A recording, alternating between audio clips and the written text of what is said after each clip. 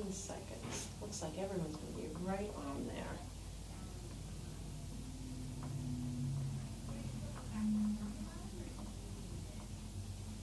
And it looks like the speed with which you went says to me, you really know your prefixes. So let's see real quick. We're going to go over the answers real quickly. I'm going to ask you to correct your own. I'm just going to read down the choices, and we're going to take a look at one. There was one on there that I thought might be a little tricky. So let's go down very quickly and correct first. Replay, right. Under, age. What would be the next one? Misprint. The next one? Disable. We're going to come back and look at that one in a moment. Mark that one as, because actually, yeah, mark that one because that's the one we're going to come back and look at in a moment. The next one would be? Preheat. The next one? Rewind. Rewind, yeah. Go ahead. Next one? Dishonest. Good. Next? Mistreat. Untie. Untie, yeah, untie. Next one? Underwater. Good. Unhappy. Unhappy. Yep, unhappy. And the last one?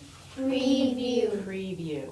Okay, so that dis and un, that can be a little confusing because they both mean what? What do they both mean?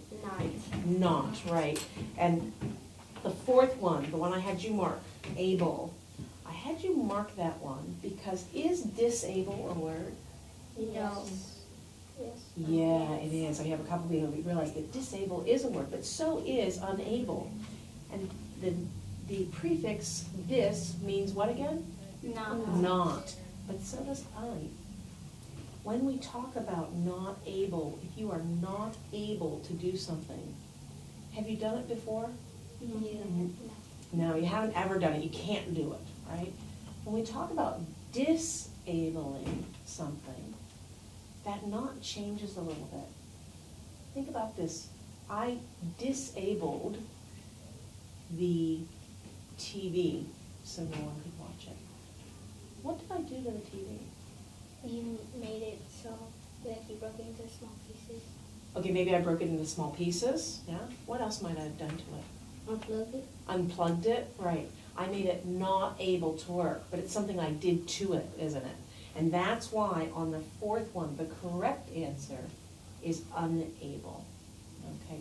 Not able, like you've never done it, rather than making it not possible to work again, okay? So, great job, everybody. I think you guys have that. We are not gonna worry about those prefixes anymore then. Today, what we're going to do is we're going to start a new book, and I want you to think about spies. What are spies? And what do you know about being a spy? Before we share as a group, I'd like you to turn to your partner, okay, the two of you. Tell your partner what you think a spy is and or something you know about spies. I'm going to give you about 1 minute to share with each other, and then we'll come back as a group to share. Go ahead, go. I think a spy is, I think sometimes someone who does not want to be so that. I think a spy is someone who is trying to do recognition to achieve like spies they could sneak up on people and like see what they're talking about or Okay. One thing from each of your groups that you came up. What are spies? One thing that you shared with your partner. She said that spies use pins, invisible pins, so they won't see the messages. Okay, so secret messages. Can you share something that Kagan told you? Kagan said that the spies use, they sneak up on people and they stalk people. Okay, very sneaky. Something that your partner shared with you. She said that the spies want to do something good. Okay, they want to make something good. All right. I think spies are people who don't want to be caught.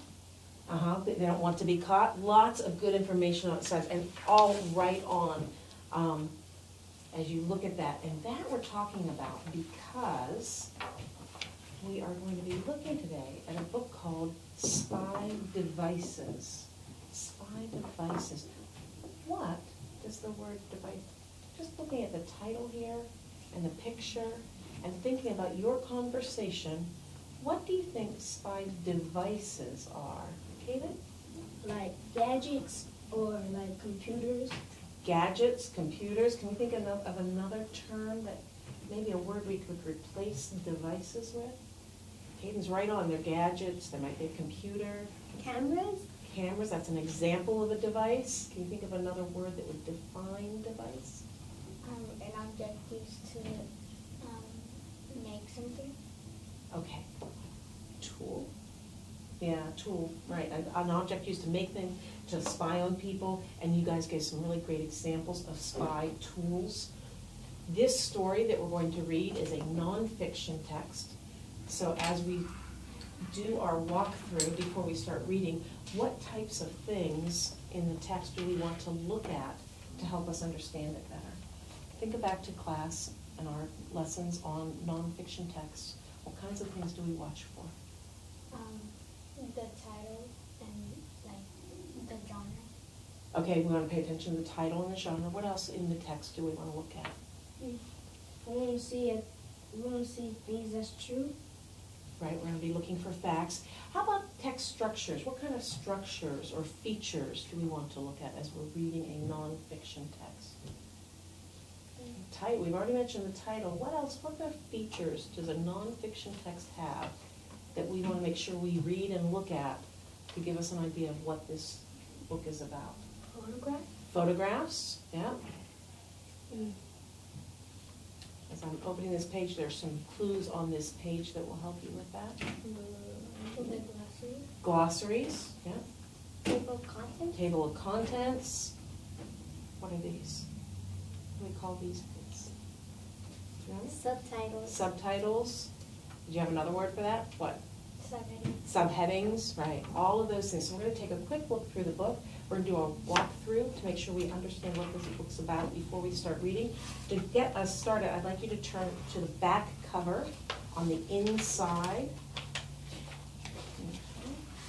I want you to take a moment to read that to yourself, and then we're going to turn to our partners again and share what interesting thing we learned from that or made us think of wonder about the book. Okay? So take about 1 minute to read.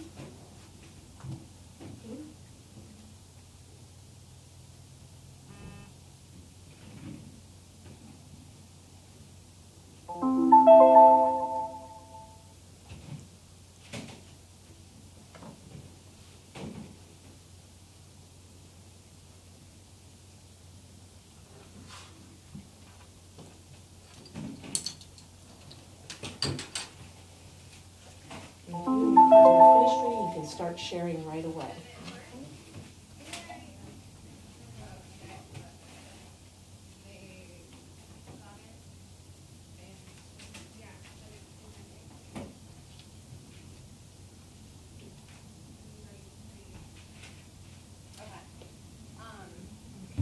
You done reading as well? Okay, go share one thing that you found really interesting or made you wonder, hey, I wonder if we'll learn about this in the book. What did you find interesting? I really what technology they were talking about. You're going to share with your you do that. Okay.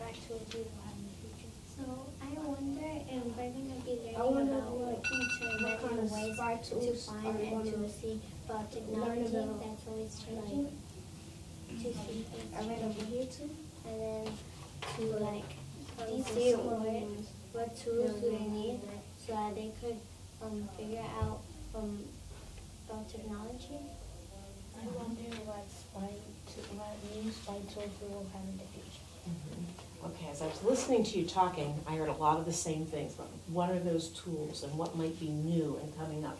How many of you watch spy shows on TV? You ever watch spy shows on TV?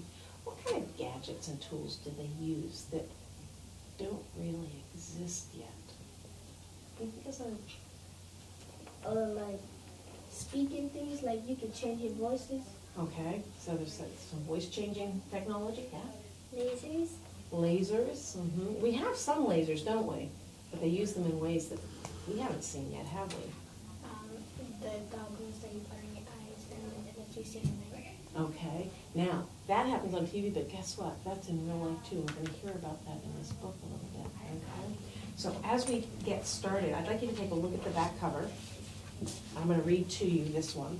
It says, searching for secrets can be difficult, even deadly. But spies have tools to help them find, store, and send important information. Some of the tools are high-tech and some are low-tech, but they all help spies do their dangerous jobs. Wow, I didn't ever think about this, but why might spying be dangerous?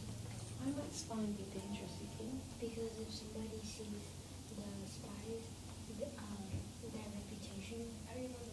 Okay, their reputation might be at stake. Kind of exciting, but she said, like their cover would be blown.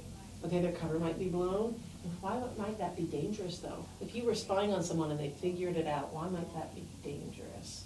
We'll take one more and then we're gonna.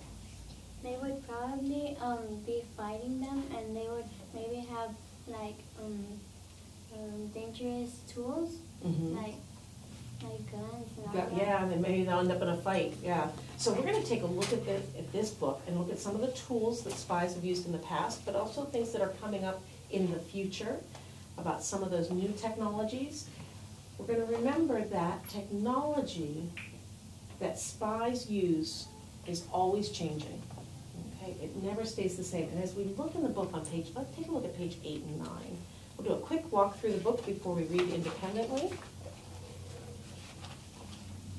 What kind of tools or devices are we learning about on those 2 pages? Jessica? That they have like those earphones that can hear other people's conversation. Okay, so you're looking at the picture and seeing those earphones. What else might we look at to know what we're going to learn about on this page? That right here, it has the lady, and she has the earphones too, but she's looking through a camera. Okay, remember we talked about those text features that help us know what we're going to read about? And on this page there are headings. What do the headings tell us what we're going to learn about on this page? What do we call those listening devices?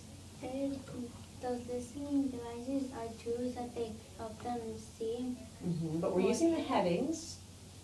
What are the names of those listening devices? Bugs and laser microphones. Right, bugs and laser microphones. Remember when we're doing a walkthrough and we're trying to get an idea of what a book is about, we look at those headings to help us, as well as the pictures. You started off well there. We still want to use those headings. But one other thing we're going to look at before we start is the sidebar. The sidebar is in purple on this page, and you will see that it says a spy on the wall. When you are reading, you'll want to make sure you read that. I'm just going to give you a real quick overview of it. Because look at that medallion down at the bottom, the picture of the medallion.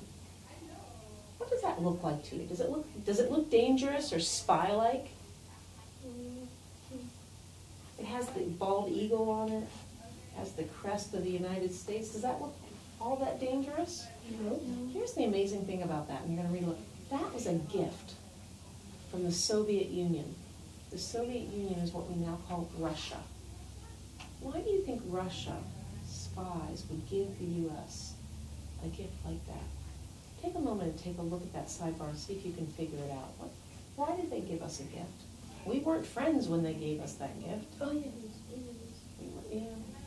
We weren't good friends. Why did they give that gift? So they could listen to American secrets or like things that they wanted to discuss. So they could. It was a bug, right? There was a bug in it, and they could listen to all of our secrets. It was many years. It seems like from that reading before the U.S. figured out how Russia was getting all of our information. Okay, so we're going to learn about some things like that in the book. What I would like you to do now for a moment before we start is try and talk to your partner. Thinking about that gift, what does that make you think about spies and about the business of spying? Does it raise any questions for you? You can come up with a question and share it with your partner, and then we're going to move on. How could they put spy on it and they couldn't see him. And maybe they would hide, they would only listen, but they would be like inside the gray seal, the American symbol. So maybe they wanted to trap it inside so they could hear. Okay, so I threw some really good questions that you're going to keep in mind as you're reading. How they make them, why do they want, what kind of information are they trying to get? Okay, keep those questions in mind, because one last thing I want to talk about before you start reading independently, and that is secret codes. And Yakita, you touched on it a little bit earlier with that secret pen, that invisible pen that you have, right? Have you ever written in a secret code? Yeah, have you, Kaden? Yeah, why do people write in secret codes? Why might that be useful? So people won't get in their business. Okay, so someone can't get into your business? No.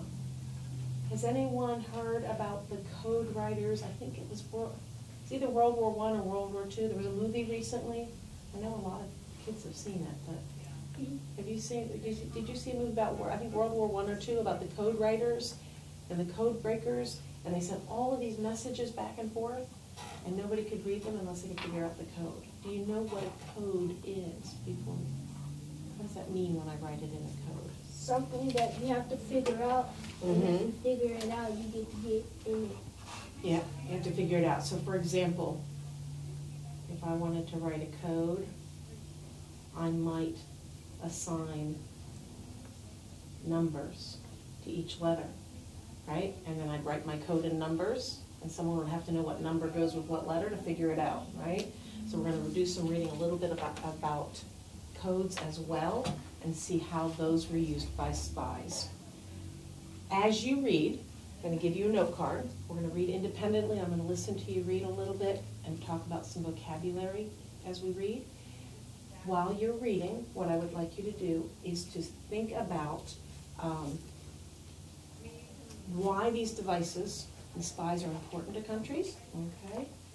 And why people spy. What does the book tell us about why people spy and why that's important to a country, okay? Does everyone have something? Okay, great. So we're going to spend the next 10 or 15 minutes just reading. When I come to you, I'm going to ask you to read aloud, and we'll talk about vocabulary and things as we go along, okay? You can begin at the beginning. When we read a nonfiction text, we make sure that we don't read just the words. What else do we read? The titles, the headings, your captions, subheadings, everything. Text boxes, everything. Very good. Okay, go ahead and begin, and I'm going to get started listening, okay? Elizabeth, I'm going to start with you. You start here. A government spy is a person hired by a country to obtain secret information about other countries. Throughout history, countries around the world have used spies to find out information that could help protect their citizens from danger. During wartime, for example, spies are used to learn an enemy's secret plans. Spies have a difficult, often dangerous job. They have to uncover important information that can affect many lives, and do it without being discovered themselves. Go ahead and continue. You've probably seen spies in the movies. They are always smart and good looking, and they use all kinds of fantastic gadgets, incredible cars, deadly weapons, hidden in their shoes, tiny cameras and microphones, X-ray glasses, and even jetpacks that let them fly out of danger. When I was reading this by myself, I probably stop there and think about those movie spies. What does that make you think about movie spies? Does it seem realistic? It seems realistic. It does seem realistic, so that realistic have jetpacks and jumping, I think, what did it say here? Really fancy cars that do all sorts of crazy things, yeah? Okay. Gadgets, it mentioned gadgets here as well.